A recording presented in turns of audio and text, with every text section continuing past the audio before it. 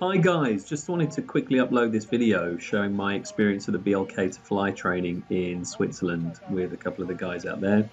As you can see here, this is using the BLK2FLY live app, and you can see it's connected to the screen to make it a little easier to view. What we've done here is connected to the BLK2FLY, which you can see is already up in the air collecting data, and then we can specify a polygon over the face where we want to collect the data, and then the software will automatically create a path that the BLK2FLY can follow. Once we're ready, we just hit play, and that will then start collecting the data automatically. You can see the video feed from 5 cameras is automatically updating to the iPad. And you can see now there's the BLK2FLY, our flying laser scanner starting to collect that data, and you can review that directly within the app as well.